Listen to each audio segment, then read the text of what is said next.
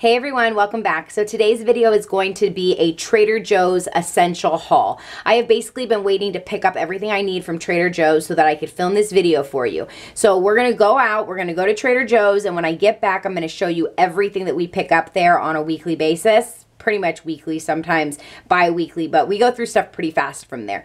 So if you guys are interested, definitely stick around. Don't forget to click the like button, hit subscribe, and comment below with other videos that you guys want to see. Also, the last time that I was at Trader Joe's, they still had out a bunch of their fall items, and they didn't have out Christmas items yet. But if they do have those, I'll pick them up and add them into this video. If not, I'll do a separate video with just those items. So I'll see you guys when we get back from Trader Joe's.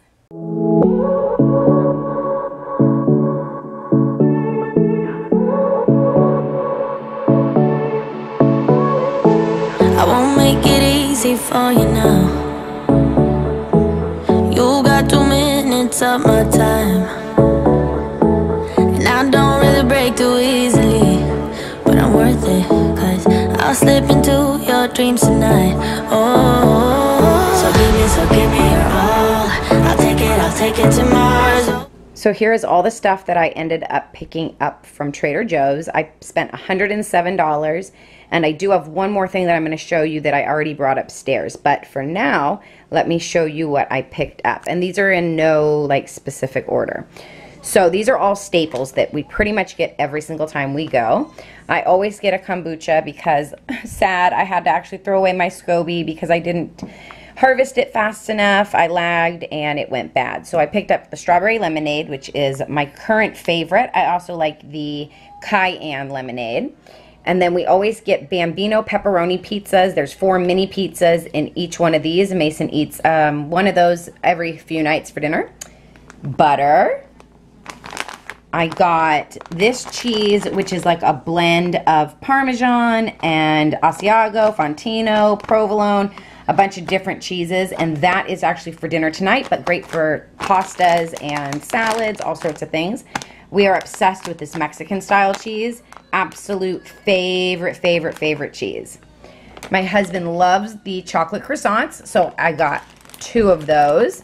Now you let these rise overnight, and when you come downstairs in the morning, they're all puffed up. Your house smells like a French bakery, and then you bake them for like 22 minutes. Super easy and delicious. Okay, now these few things I actually picked up for making the beginning parts of Thanksgiving. So I have this vegetable mix, the mirepoix, and that I'm going to use with another onion that I actually picked up. I actually picked up 2 onions. I forgot to put them over here, a red onion and a yellow onion. But I'm going to mix that with some of the other yellow onion, and I'm going to make broth for the stuffing. And then that brings me to the pecans. I have this pecans bag for my sourdough cornbread stuffing that I make for Thanksgiving. If you guys want to see that, then let me know below, and I will make it early for you so that you can see how that works. And I also picked up mushrooms. Sometimes I like to put mushrooms in it, but I'm definitely going to use these for a stir fry for my vegetarian self this week.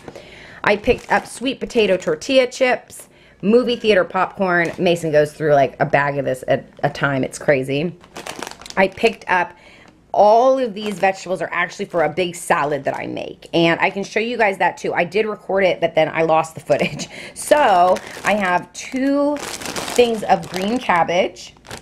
I have one of these broccoli kale slaws, and this actually comes with the dressing and the top fixings for it, which is pumpkin seeds, dried blueberries, dried cherries, almonds, I'm sorry, not pumpkin seeds, sunflower seeds, and then the creamy coleslaw dressing. And then the regular cruciferous crunch, which is kale, broccoli, Brussels sprouts, green cabbage, and red cabbage. So I mix all of these together with the dressing packet for all of these, and then I pre-bag them into pre-portioned bags or containers depending on what I have going on, and that way I have salads all week long, and the more that they sit in this creamy dressing, the better they taste.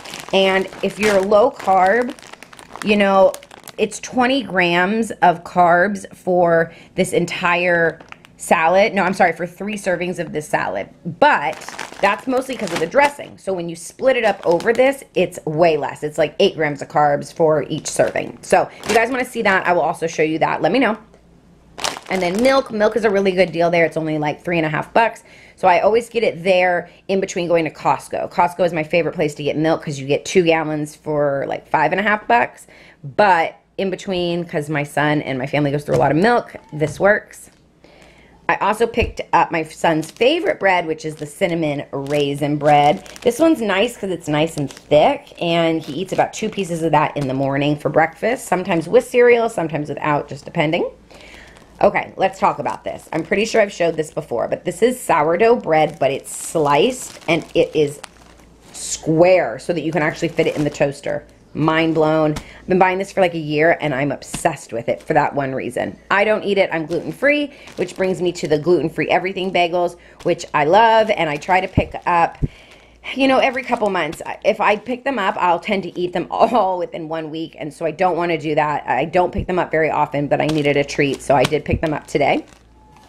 I also got myself a butternut squash so I can make Tiffany Beeston's butternut squash mac and cheese, which I use this cheese for. So totally obsessed. Don't mind the dishes. We will get to those later today. But you guys have seen that in a video from me, and I'm sure you've seen it from her as well. I also picked up some collagen because I order mine from Amazon, but I don't have another order coming till next month. So I picked this up to get me through. And then I like to get my napkins from TraderJoes. They're super thick, and they're only $2 for this whole pack, and they don't go very fast because they are super thick. You only need 1 napkin instead of like 4 napkins. And then I also like to get our toilet paper there because it's $4 for all of this, and we actually have a very old house with an old septic system, and that does not clog our toilet. So I love that.